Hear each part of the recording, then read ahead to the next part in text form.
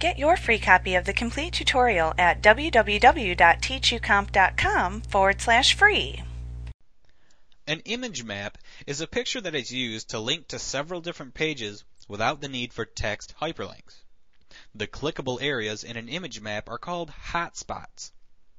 When you click a hotspot in a graphic, you will be taken to the page that the hotspot is linked to.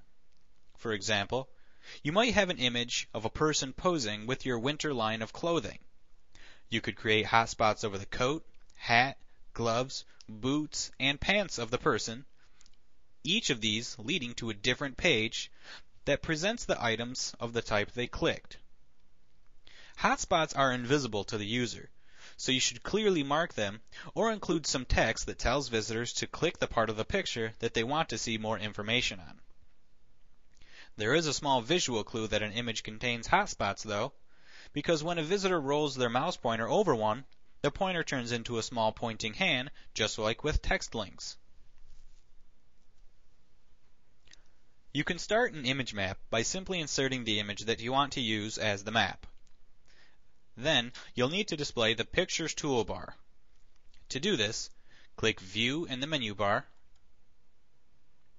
roll over Toolbars, and then click Pictures.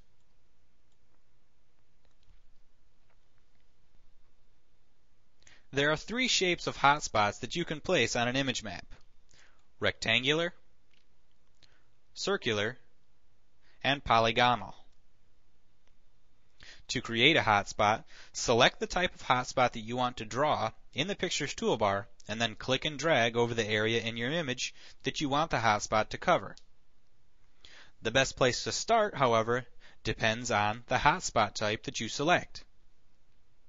If you select a rectangular hotspot, then click and drag from the top left corner of the area to the lower right corner of the area that you want the hotspot to cover.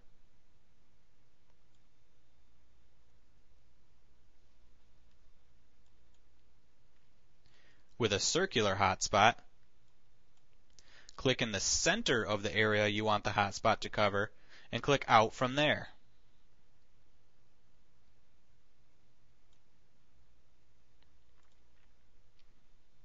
With a polygonal hotspot, you don't actually drag at all. Simply click the first point of the hotspot, move your mouse to a new location, and click again. Simply repeat this process until your hotspot makes it all the way around back to the beginning point. Be sure to actually make your last click right on the beginning point of the hotspot trail. Once you create a hotspot, the hyperlink dialog box will automatically open, where you simply need to select the page that you want to hyperlink to.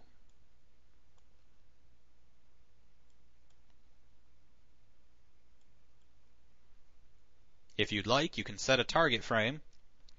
Otherwise, when you're finished, click OK. Now let's take a look at the preview of this page so we can see that the hotspot does not show up in the online version. However, if I roll my mouse over the hotspot, it changes from a pointer to the small hand.